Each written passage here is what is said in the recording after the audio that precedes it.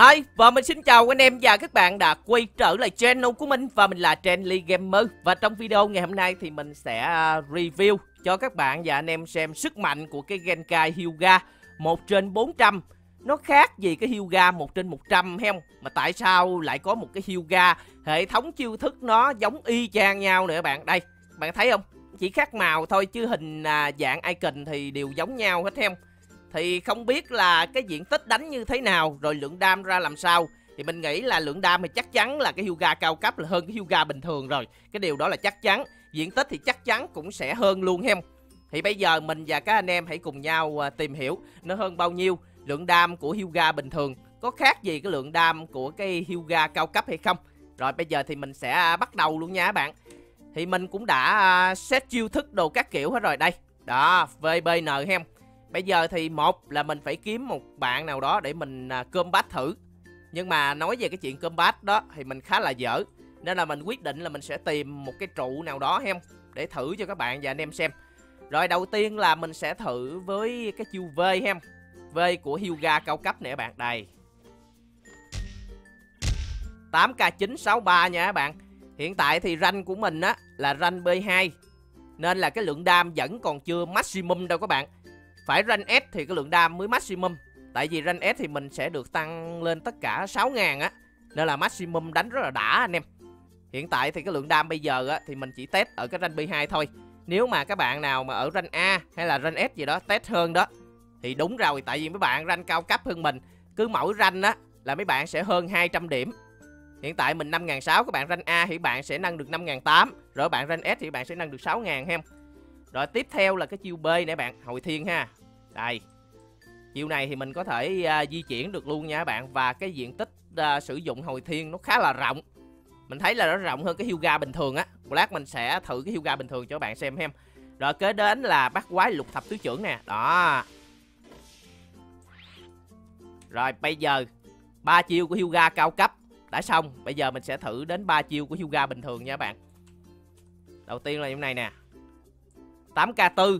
Lúc nãy mình đánh cái chiêu V á, cái chiêu V của cái Hyuga cao cấp thì đến 8k9 lần các bạn. Đây mình sẽ thử lại cho các bạn xem. Mình test chiêu, mình test rất là kỹ các bạn. Đây ha.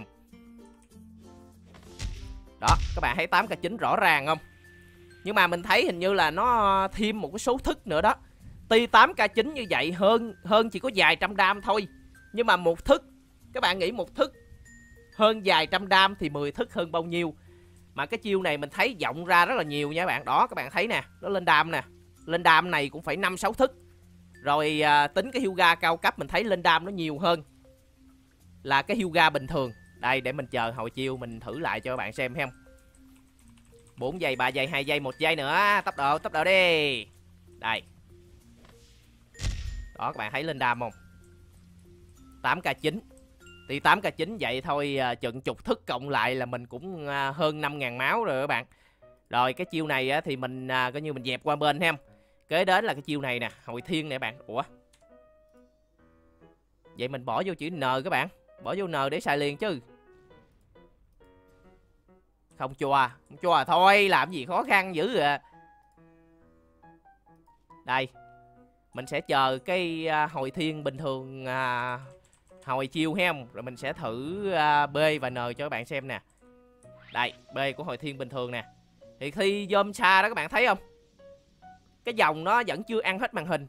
Và cái mỗi thức của nó thì có 728. Và thức cuối cùng thì mình thấy là khoảng 20k. Rồi tiếp tục là cái hồi thiên cao cấp nè, 952 nha các bạn. Và thức cuối cùng chắc mình nghĩ dao động từ 27 đến 28k. Ủa, có 24 nè các bạn, 24k. Đó là thức cuối cùng. Nhưng mà có điều á, cái diện tích đánh của các bạn nó sẽ rộng hơn ha. Và cái lượng đam của mỗi thức cộng lại á, tuy nó ít các bạn, tuy nó hơn có vài trăm thôi. Nhưng mà vài trăm cộng lại với 10 thức rồi 20 thức thì chuyện gì sẽ xảy ra. Này. Rồi kế đến là bắt quái lục thập tứ trưởng ha.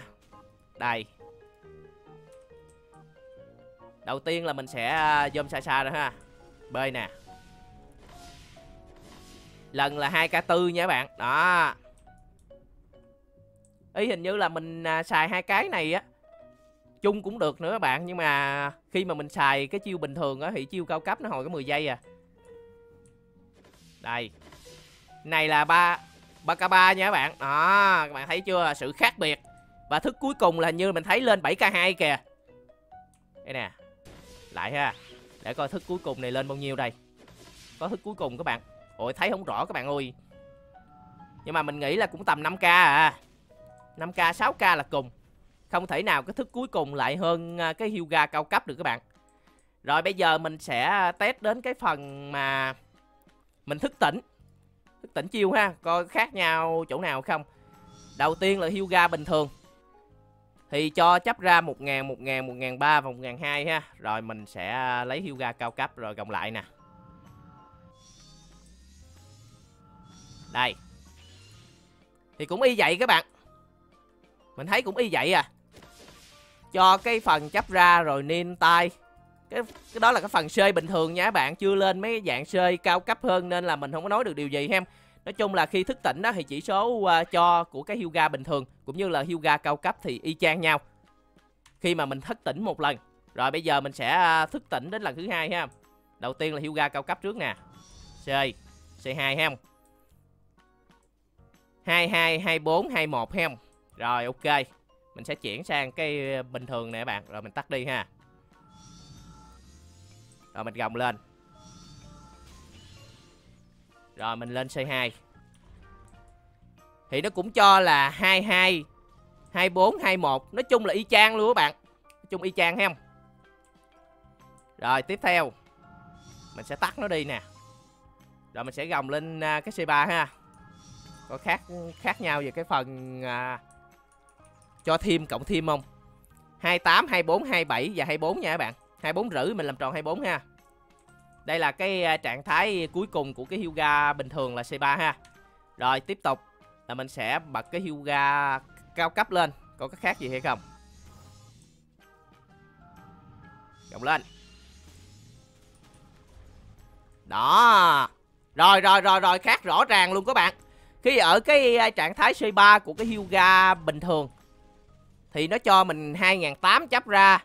Nhưng mà riêng về Hyuga cao cấp này bị giảm xuống 300 các bạn. Mà có điều là cộng niên lên cũng như là cộng tay lên là mát luôn các bạn.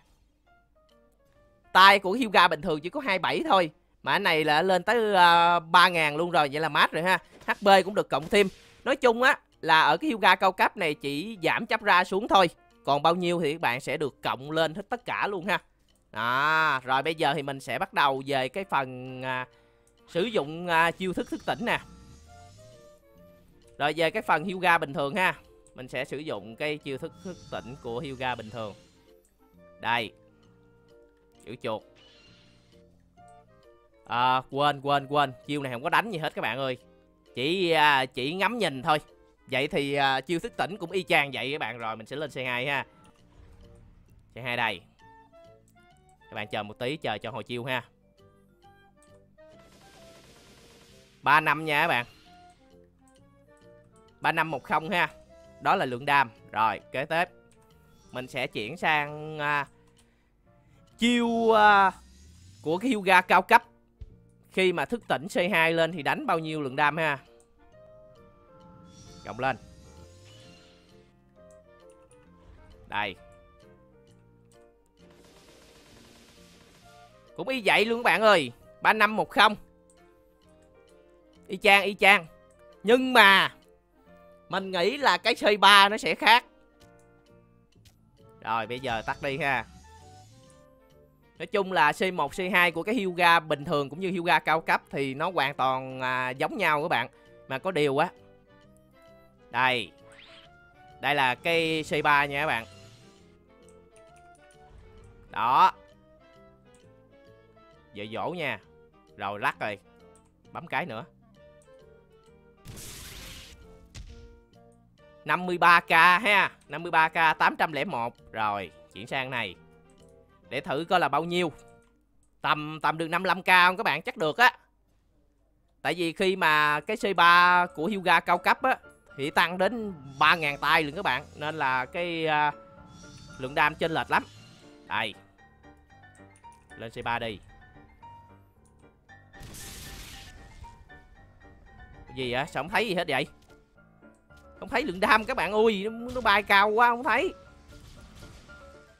Cái ca này căng à nha. Biết là đam to hơn rồi đó, nhưng mà giờ mình không thấy được cái lượng đam nè.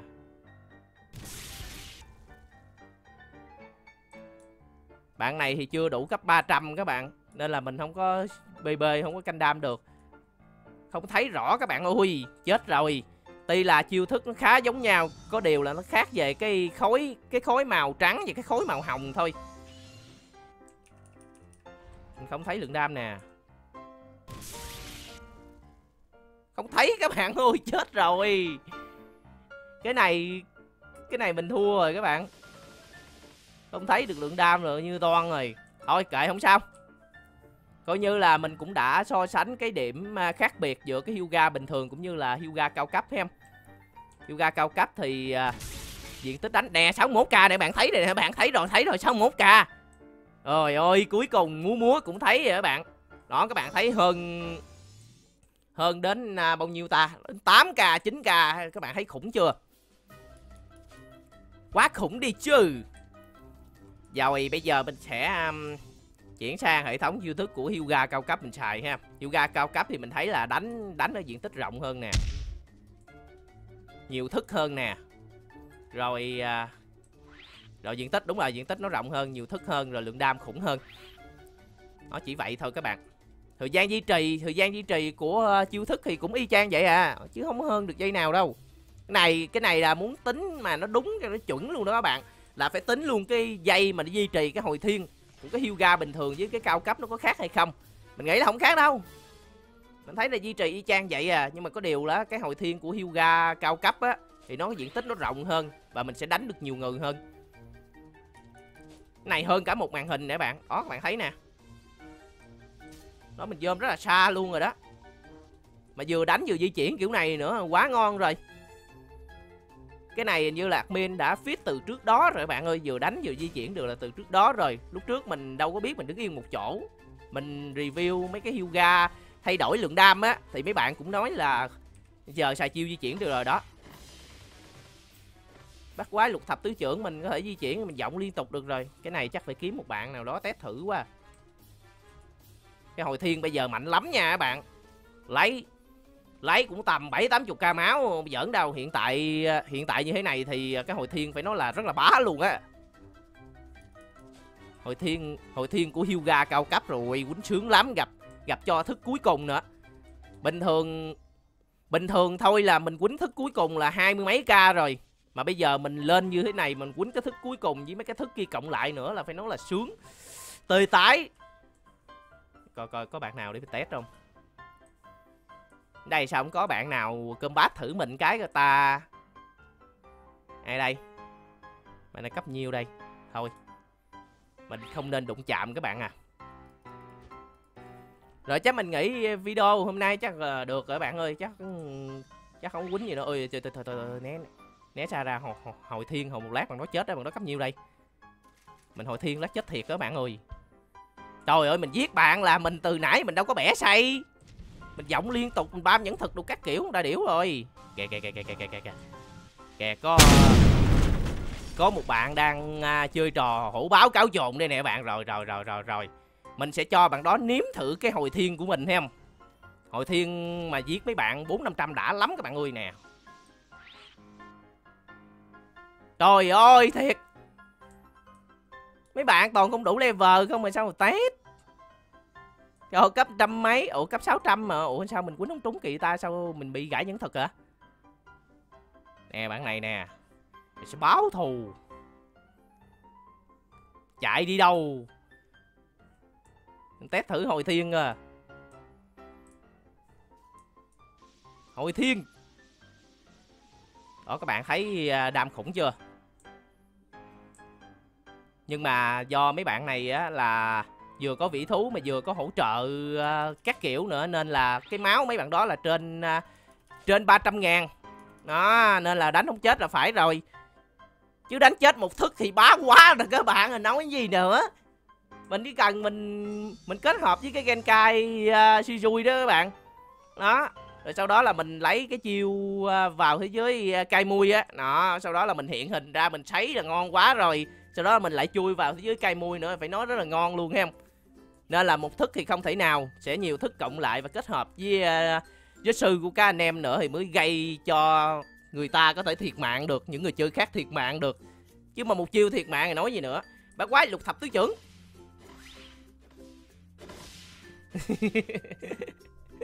Bạn này cấp 151 ghê ta, né dữ dội thiệt. Lúc trước mình không biết, mình tưởng đâu mấy bạn đó cao cấp né không đó mấy bạn ơi. Nhưng mà khi mà mình biết rồi đó là bạn đó dưới 300 nên là quýnh không được ha. Lúc trước mình tưởng mấy bạn đó né không. Mình kêu trời ơi mấy bạn ghê dữ vậy. Tưởng đâu là cái rank nó sẽ ảnh hưởng đến sức mạnh của mỗi người. Ví dụ như mấy bạn rank A đi mà mình rank B, thì mình rank B mình sẽ không đánh mấy bạn rank A được. Mình tưởng vậy luôn á. Phải thiệt rồi. Thôi video ngày hôm nay thì mình cũng đã cho các bạn và anh em thấy sức mạnh của cái Hyuga bình thường cũng như là cái Hyuga cao cấp hem. Lượng đam hơn nè, phạm vi hơn nè, nhưng mà có điều thì chiêu á thì nó khá là giống nhau, nhưng mà nó chỉ khác nhau về cái lượng đam cũng như là cái phạm vi của nó thôi. Nên là mấy bạn nào mà có cái Hyuga bình thường thì cũng không sao cả. Nhưng mà Hyuga cao cấp thì tốt hơn các bạn, tại vì 1/400 cái hàng nào cao cấp thì sẽ tốt hơn hem. Và các bạn sẽ đánh BK nó sẽ ổn định hơn, tại vì phạm vi được tăng cao cũng như là cái lượng đam được tăng cao thì quá ngon rồi. Video đến đây thì không còn gì nữa đâu các bạn. Mình sẽ tạm kết thúc video tại đây ha. Thì cũng gửi lời cảm ơn các bạn và anh em đã bỏ một thời gian ra theo dõi video. Và hẹn gặp các bạn và anh em trong những video lần sau và tiếp theo của mình nhé. Bye bye anh em và hẹn gặp lại.